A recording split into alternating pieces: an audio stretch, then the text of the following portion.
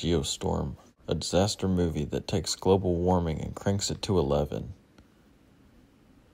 Released in 2017 and starring Gerard Butler, Geostorm imagines a future where Earth's weather is controlled by a massive satellite system called the Dutch Boy. Yup.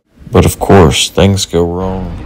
Someone sabotages the system and now the weather is going full psycho, freezing deserts, frying cities, and basically trying to end humanity.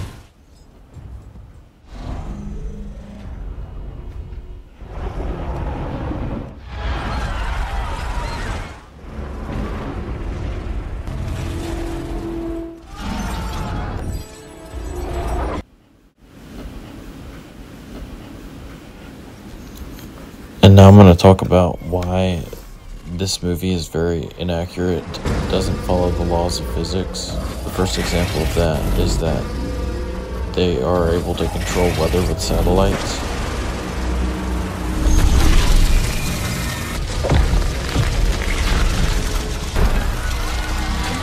Changing all these people directly into ice, and as we can tell with the way physics work, that doesn't happen.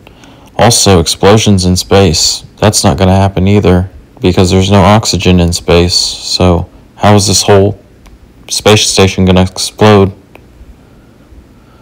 Also, here's a space laser zapping and burning down cities in Russia. That will also never happen.